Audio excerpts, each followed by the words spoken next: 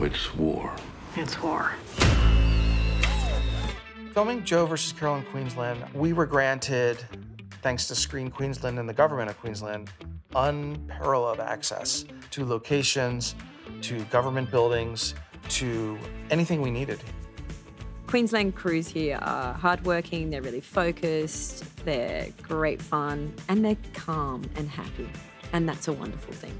They love a challenge, which is fantastic. I've loved anytime you throw something at the grips department, you go, oh, I've got this shot, blah, blah, blah. They will come back to you with something even better than you could ever have thought of. And that to me is fabulous. The equipment is fantastic and the crew is great, the great attitude. Everybody loves making movies, making television shows.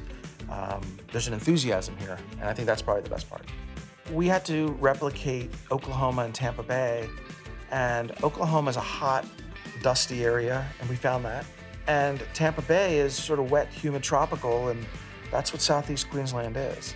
And so we were afforded the best possible location that we could have imagined because it had both set of criteria right here. There's a lot of locations that are fantastic and really close together. So the accessibility from one location to the next and moving around is brilliant.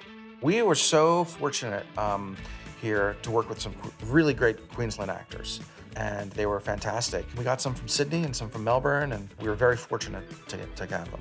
Every department has worked so hard and delivered such beautiful work. Creatively, they're going to give you everything you want and more, and really push the boat out. I think it's a great place to work. Filming in Queensland, you get a first-rate crew, you get great actors, you get top-notch facilities. I would come back here.